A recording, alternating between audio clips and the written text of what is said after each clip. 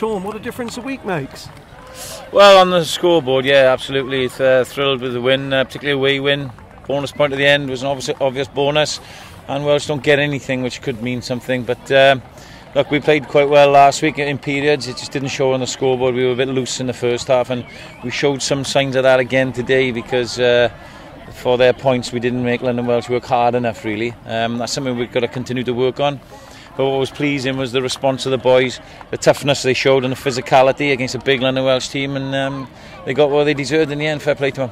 And the line-out, very impressive. Yeah, we brought Mark Sorensen back this week. He had a little bit of experience in the calling department.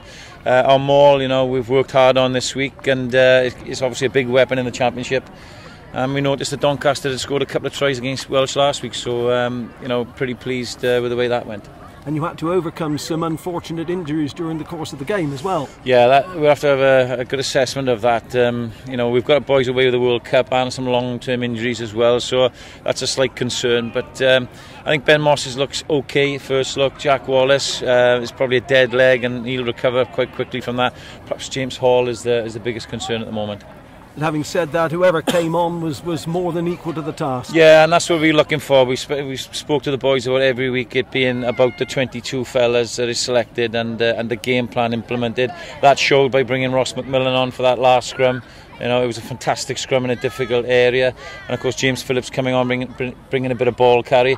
We weren't helped by Tubbs' yellow card. Going 5-2 on the bench left us a bit short, but Nick Costa did a sterling job.